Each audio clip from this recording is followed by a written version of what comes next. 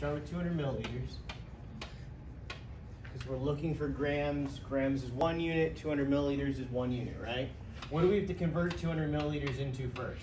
Liters. Good, yeah. So what do we put on the bottom? 1,000 milliliters. Good, 1,000 milliliters. All right, on the top? 1 liter. 1 liter, okay. Then what do we do? All right, where does that go? On the top or the bottom? Top. Top, good, because it's 0.440 what? Moles, good, NaCl. All right, and on the bottom? 1 liter.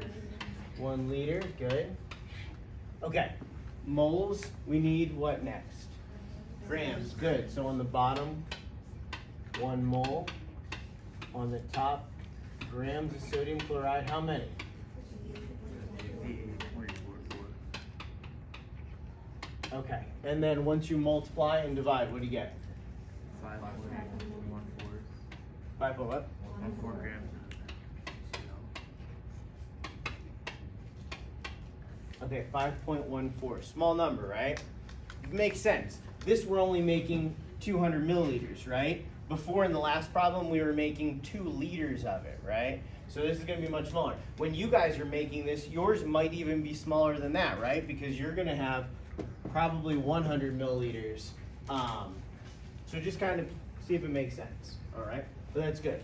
Any questions with that?